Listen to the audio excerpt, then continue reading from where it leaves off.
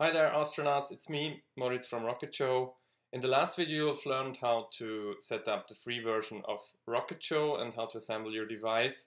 And in this video I'll show you how to add a separate USB audio card and create your first composition and play it over this device.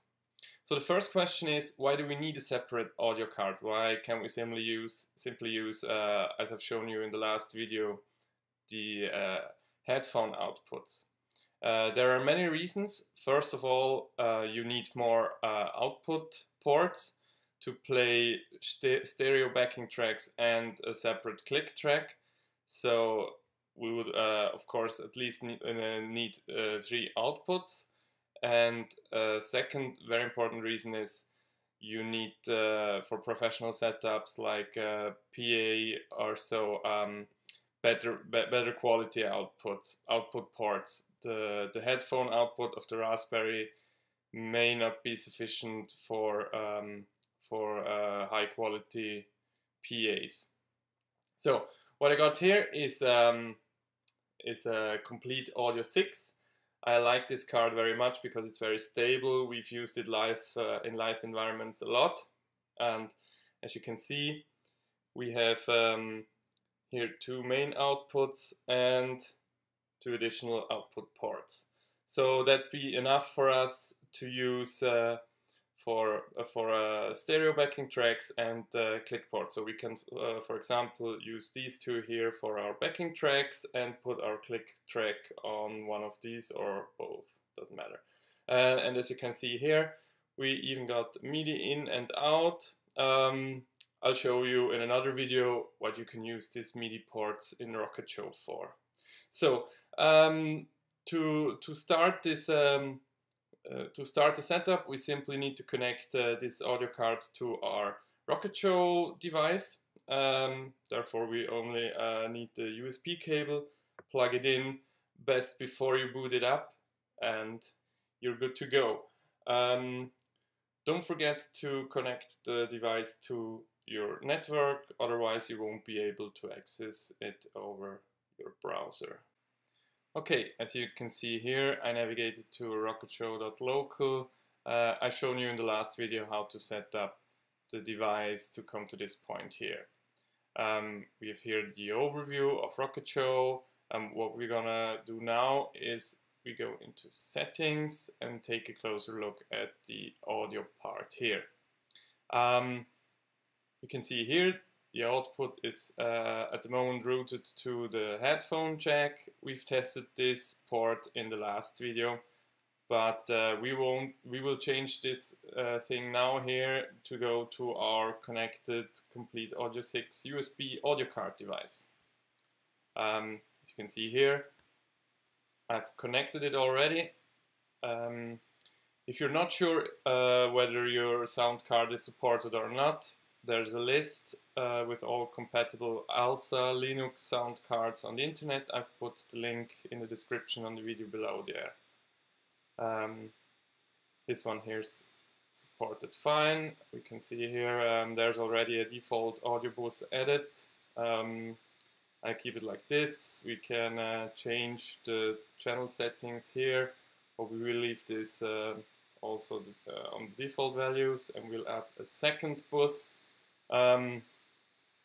Maybe let's change the naming for us to make it clear. That's the one for the backtrack. So these outputs here route to the front of house mix for the audience, and this one here is for our monitor. We can add the click track here or any additional comments. I don't know, maybe hints or so for the band. They will hear only on their monitor mix. Let's save the settings. Okay, so now we've set up our audio card, and we've prepared 2 channels for the audio output to go to. What we're going to do next is we'll create our first composition and test our setup. Therefore, we change the menu here and go to Compositions. You can see here there's already an example composition set up. We've gone through this in the first video, and we'll create a new one this time. Song name or the composition name is not even close, so we can add notes if we want to, and of course, most important part, we can add files to our composition. So what we can see here,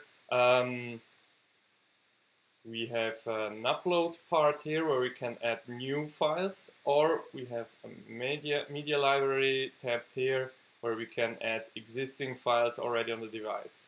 What we're gonna do now is we'll add new files to the device we can then later on use in our composition. Therefore, we're gonna simply drop those files here into this part here. That's the file with the backing tracks for the front of house, for the audience. And I'll add the click track here, or the monitor track also.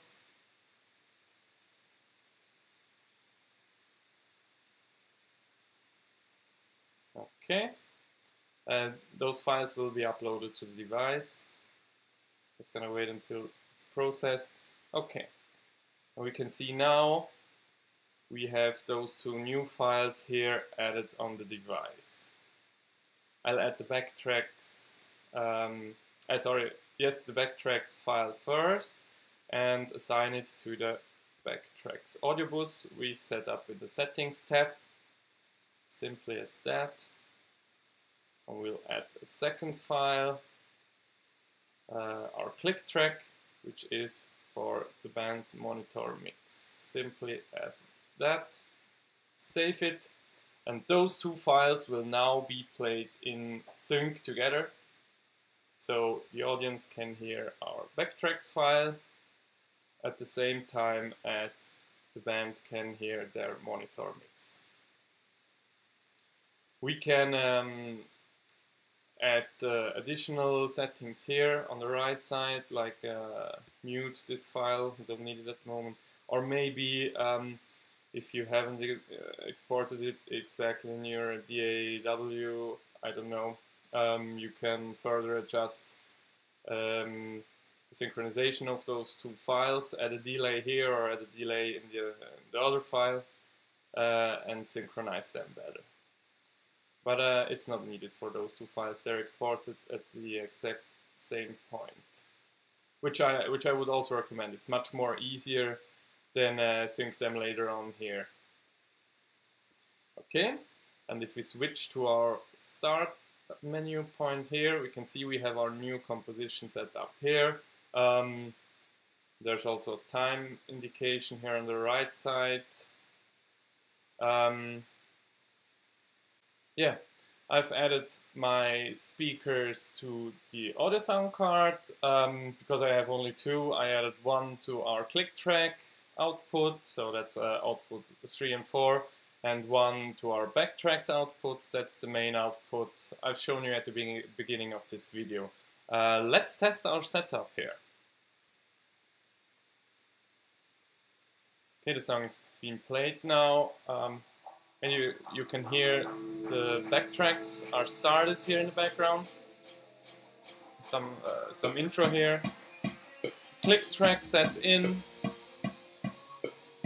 All perfectly in sync.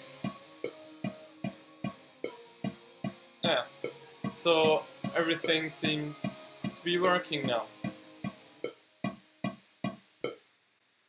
Yeah, that's already it. You've seen how easy it is to set up Rocket Show with a new composition and add files for your backtracks and for your monitor mix for the band, for example.